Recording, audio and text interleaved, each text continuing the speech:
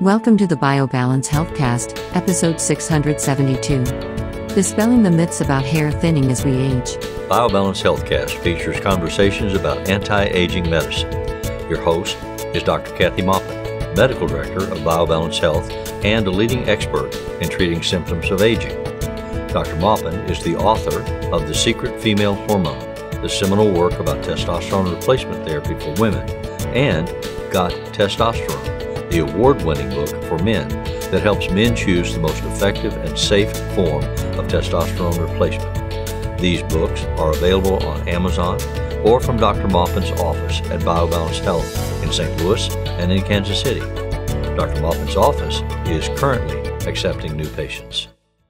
Welcome to the BioBalance Healthcast. I'm Dr. Kathy Maupin, and today we're going to talk about thinning hair as we get older. In my anti-aging longevity practice, BioBalance Health, one of the complaints that my new patients have as they come to see me is, my hair's thin, it's breaking, it doesn't look like it used to, it's not shiny, I can't get it to grow more. And that's almost universal for women. Men don't complain about it so much because they kind of expect to lose hair if their father or grandfather did. But it's still a factor for men. Hair gets thinner as we get older. However, and it also gets grayer and coarser. So I can't explain some of the details to you why this happens, but your growth hormone and your testosterone and estrogen have a lot to do with it. As growth hormone goes down after we are 40 years old, believe it or not, we don't grow hair, nails, skin turnover decreases if we don't take any replacement hormones. It gets worse and worse as we get older. You all probably have a relative, aunt, uncle, grandparent who has like a female who looks like she's almost bald. That's the natural process of what they call aging is a beautiful thing. Well, it's not really beautiful, but it is less work than trying to stay young and beautiful. So I advise you to stay young and beautiful. What I can tell you about hair thinning has a lot to do with the research that's been done. It has I have medical input in this Healthcast, but also I have input from my health spa, BioBalance Skin. So once you accept that your hair is going to be thinner as you pass age 40, no matter what you do, but there are some things that everyone should know about looking the best, taking the best path forward with their hair. So if you started your life with thin, fine hair.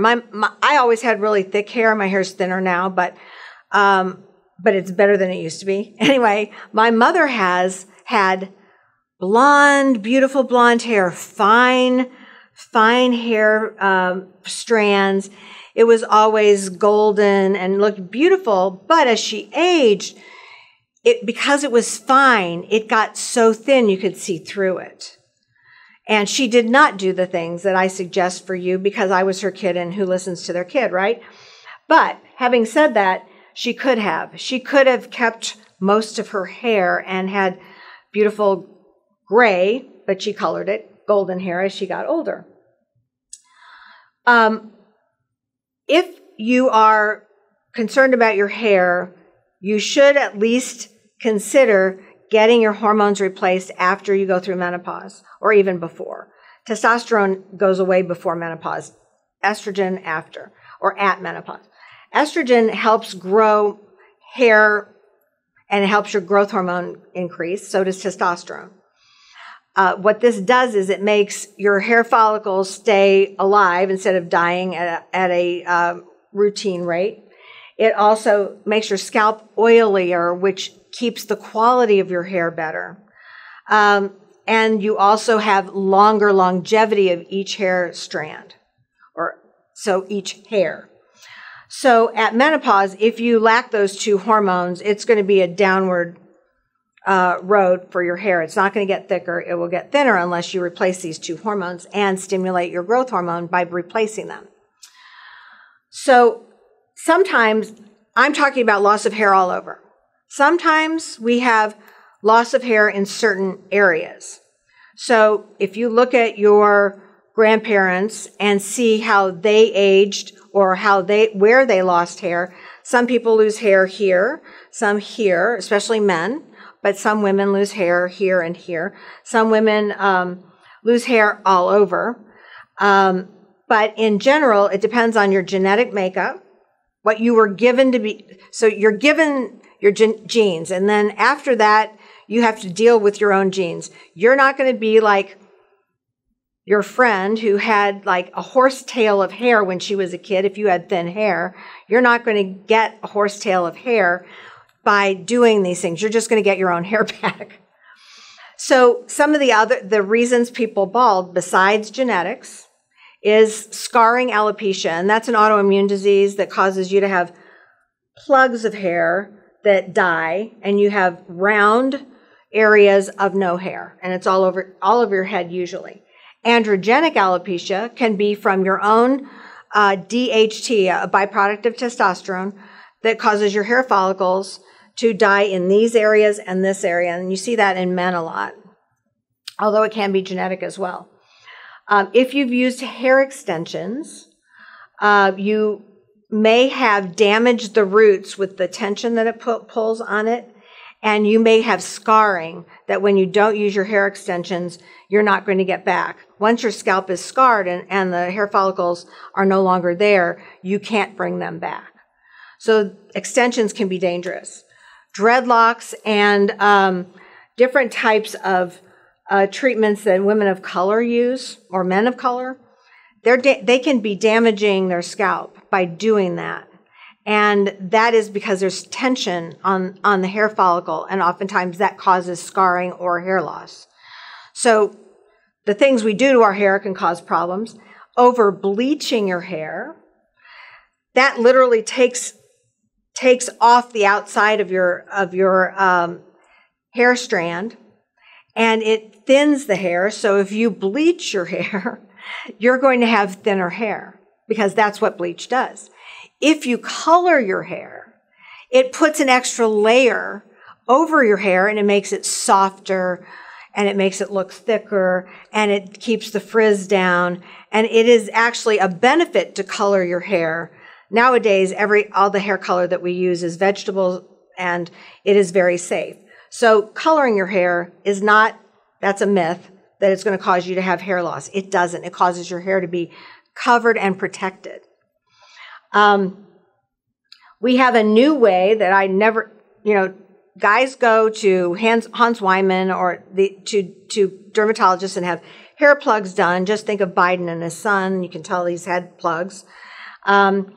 So you can get some hair back there. They use the follicles from back here where your hair is thick and put them into the places that are thin. This is costly, and you have to go back over and over again to get them replaced. And that they are also not going to be immune from any of your genetics or medications or coloring your hair or anything else. Or bleaching your hair, excuse me. So those to me aren't the best answers to male hair loss or female hair loss. There's a new thing called TED, T-E-D, hair restoration. It's painless. It's an ultrasound. It feels like a head massage for half an hour. And it literally makes spaces at the level of the hair follicle with the first massage. And the second massage drives in a specific kind of a serum that feeds the follicles, stimulates the follicles to actually come back to life. And if you have hair loss all over your head, or even just in some spots, TED will bring your hair follicles back to life, and you will get thicker hair. And they say that with each TED, this is Alma Laser is the one that does this, and that's their machine. They've worked on the serum for 17 years. It works. So you can get your hair thicker with this process, and you don't have any pain. And it's a fraction of the cost of hair transplants. So there is hope for that. But when we talk about hair loss, we also talk about loss of our usual texture and dryness of our hair. So at menopause, when estrogen and testosterone go away, our hair texture changes and we get a lot drier. We don't have the oil that used to make our hair follicles happy. The shaft of the hair becomes fragile and stops protecting the hair shaft, and so it breaks. So your hair breaks off at a shorter level, and you get kind of dull. You don't have the shiny hair that you had when you were young because you don't have any oil. So some things that you can do that actually work are you can take biotin every day. You can give your body the building blocks of hair, which is collagen, and take collagen powder in your coffee or in your tea or in some other drink during the day so that you give your body the building blocks. So if you are stimulating your hair to grow with hormones or with TED, you have the building blocks to grow more hair. So collagen is essential. You can also take B vitamins. Biotin's a B vitamin, but also the other B vitamins like B12 and B6 are very important to hair growth. And they are found mostly in the grains, but mostly in red meat. And there are several other supplements that can help. Like if you are iron deficient for some reason and you don't have enough iron, your hair will get thinner. You'll lose hair. You need iron to grow hair. You also need fat-soluble vitamins like A, E, and D to grow A, E, K, and D to grow hair. So write that down. And that's very important just to give you the things you need to grow hair, not to stimulate the hair growth. That's hormonal, and that can be done with TED. But if you don't have the building blocks, you're not going to grow hair. Just think about that. You have to have everything that your hair requires. So, what are the remedies for hair loss besides vitamins and nutrition? The remedies for hair loss include hormone replacement, estradiol and testosterone, which will then increase your growth hormone. Conditioners, which conditioning your hair smooths it, protects it after you use a shampoo. You should use a shampoo that doesn't have any sulfides in it, because sulfides break the hair shaft. Sulfides are damaging the hair. Hair shampoos are usually used by young people who have oily skin, oily scalps, and they want to get rid of some of the oil, and in getting rid of some of the oil, they're also getting rid of some of the strength of their hair, but it doesn't seem to bother them that much. But people who are aging shouldn't have any sulfides in their hair products. You can use hair color to cover the shaft of your hair, and I use hair color. I've used it since I was, get this, 28. I was gray at 28. Way early, but it runs in my family, and so I've been coloring my hair ever since. You can get a Brazilian treatment to keep your hair from being kinky, broken, or bird's nest-like hair. It changes the actual shape of the shaft of your hair, and it has some drawbacks that we won't discuss, but it seals in a product that then keeps your hair shaft rounder and not as flat. Flat makes you curly. So it straightens your hair. So that does help. It does not hurt your hair. Taking supplements with collagen helps. Taking methyl B12 and biotin every day. Don't bleach your hair. Eat a diet with healthy fats and protein, because hair is protein. If you don't eat healthy fats and protein, you're not going to get great hair. You have to do all of these things. Don't wash your hair every day. Wash every 2 to 3 days. Take your fat-soluble vitamins, A, E, K, and D. If you're anemic, take iron. And avoid statins, because statins cause you to lose hair.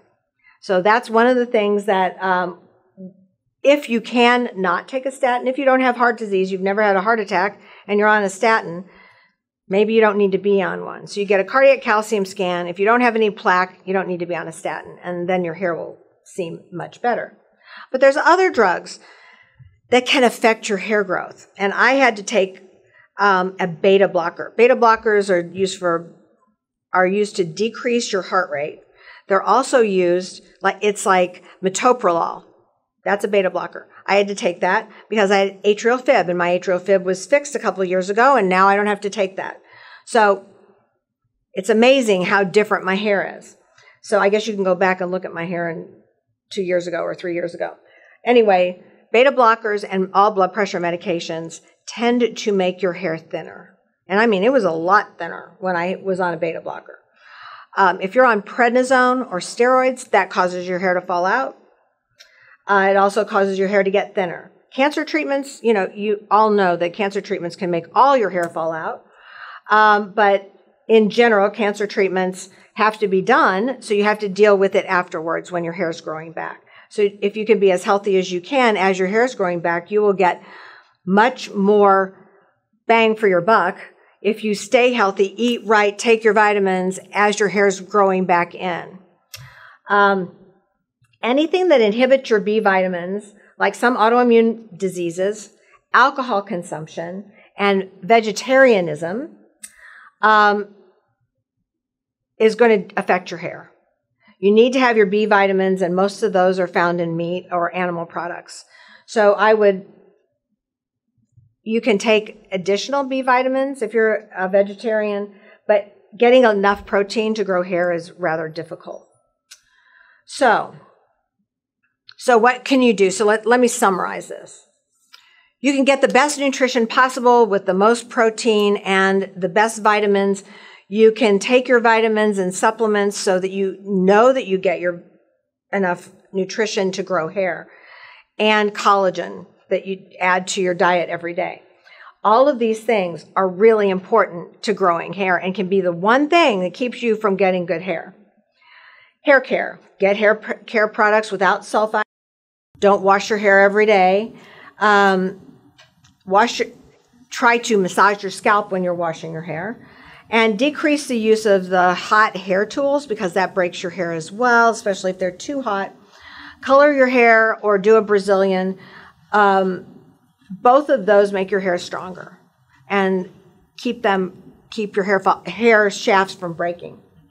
Medications. Obviously, you can't stop medications that you absolutely need, and I had to suffer through years of taking metoprolol, and I tried to get to the lowest dose I could possibly tolerate before I was treated, or just get treated for whatever the issue is. But metoprolol is also used for high blood pressure, so you can always ask for a different high blood pressure medicine that's not as bad for your hair loss. Get your hormones replaced if you're lacking them. Make sure your dihydrotestosterone, DHT, is not too high. If your DHT is high, just genetically you'll make more DHT out of testosterone, then you need to take saw palmetto to decrease your DHT. You need some, you don't need too much. So have it checked at the doctor's office, get a free DHT, that's what it's called, free DHT test, and make sure it's normal before you start suppressing your DHT, because you do need some DHT. But saw palmetto is the best way to do that.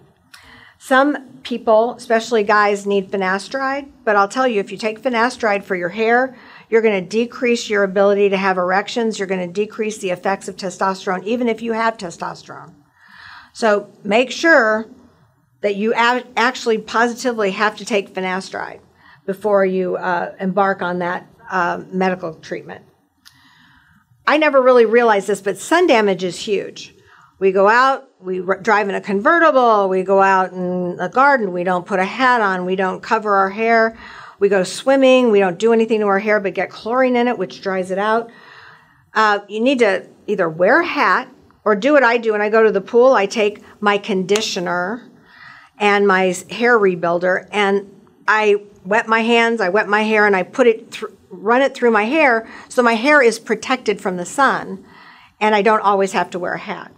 But if I play golf, I'm going to wear a hat, and I'm going to protect my hair because I'm not going to put that stuff in my hair before I play golf because I'm going to have greasy hands. So make sure your hair is covered. I've made my husband start wearing a hat. His head's so big he can't find a hat to fit him, but we finally found one. Nike makes big hats. I didn't know that. So I found that in my quest for a hat for my husband. So cover your hair from sun damage. That will benefit your hair growth and your hair quality. So the summary is, You have to look at every area of your life to find out why your hair is thinning. We know age makes your hair thin, so you're going to have to accept the baseline of, yeah, your hair is going to thin as you get older. It won't be as thick as it was when you were 20 or 30. Those were the best years of our lives, and we were all busy taking care of kids and going to school and doing all kinds of other things with our jobs. So if you missed that part, it's not going to go back to that. You're just going to have to start with knowing you'll have some thinning or inability to grow as long hair as you used to be able to grow, and do all these things to make your hair healthy. If you run into a problem, then you can go to Hans Wyman and have they do all kinds of hair restoration, or you can come to us and get a TED treatments, 4 TED treatments, 1 a month, that will make your hair grow back in areas that it has stopped growing in. And this really works best for men who are under 60, but it does work for men who are over 60. So you can give that a try. But always give your body enough of the building blocks and the vitamins and the nutrients that you need to grow hair, because you can actually sandbag your treatment and not be able to grow hair because you're not doing all the things you need to do, or you're taking a medication that's preventing it from working. We all want to have beautiful hair, and some men don't care about their hair and they look lovely and handsome without it. But for those of us who love to have beautiful hair, we need to take care of it, and we need to keep our hormones going so that we can still grow hair. Thank you for listening. I realize this is very much aesthetic and not medical, but it touches on all the medical treatments that we have to go through as we get older. So please be aware of anything that pertains to you and see if you can reverse the process. Thanks for listening. Email your questions or comments to podcast@biobalancehealth.com. You can find the BioBalance Healthcast on iTunes and on YouTube. For more information about bioidentical hormone pellet therapy and other reverse aging solutions, visit biobalancehealth.com or call 314-993-0963. You can find Dr. Maupin on Twitter @Dr. Kathy Maupin and on Facebook at facebook.com/biobalancehealth.